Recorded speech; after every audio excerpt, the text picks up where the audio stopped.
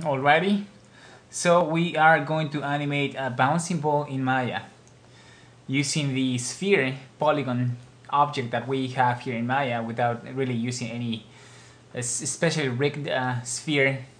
It's just the one by default. So make sure you guys go to the polygon tab right here and then click on the sphere icon right there. You should see the sphere right there on the center of the coordinates, which is 0, 0, 0.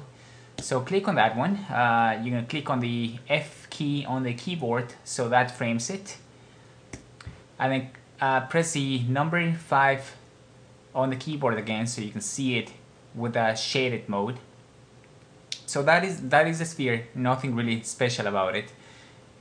Now I'll go back to the 4 views here and start setting up the layout, which is pretty much just getting a roadmap. So I'm gonna go here to the curve tool, and same as I would do it in classical animation, just try to see what the idea, like how many bounces, what's gonna be the height of those bounces, and then also the distance that the ball would be traveling along.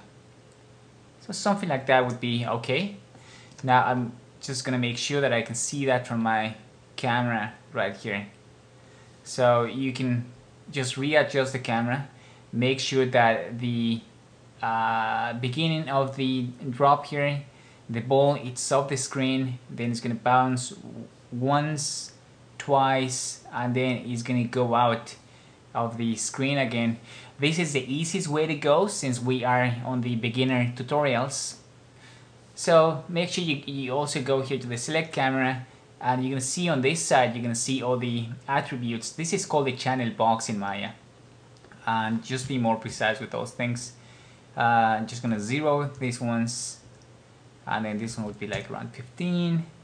And then if you want to manipulate these ones with the middle mouse button here on the viewport, you have to activate these little things up here. So click twice on that one, and then that activates the kind of like a pie. So you click on it twice, and that would be actually the increments. So now you can middle mouse the values, which is pretty convenient, and you can go easy on that. So I am looking at the ground right there, so it actually serves as a reference for the ball to bounce. And also that rotation, I don't need it, and then this one I don't need it. Okay, so I just do it again here and see what's going on. Yeah, we need to make sure that the clipping planes are also working or set up properly here.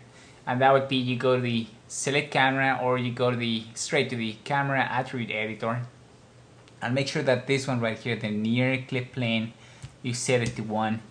If not, what happens is that the ball would be disappearing because it's too close to the camera.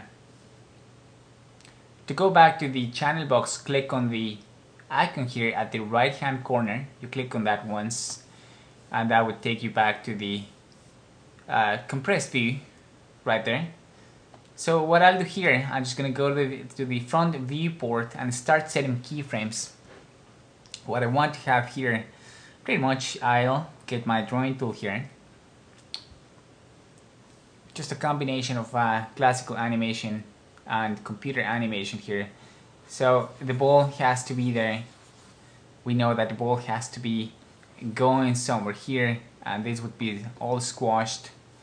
Then it's gonna go up here, down there again, then up here, and then down there again. For the last time, it's gonna bounce right there and it's gonna squash. So this would be the main key poses.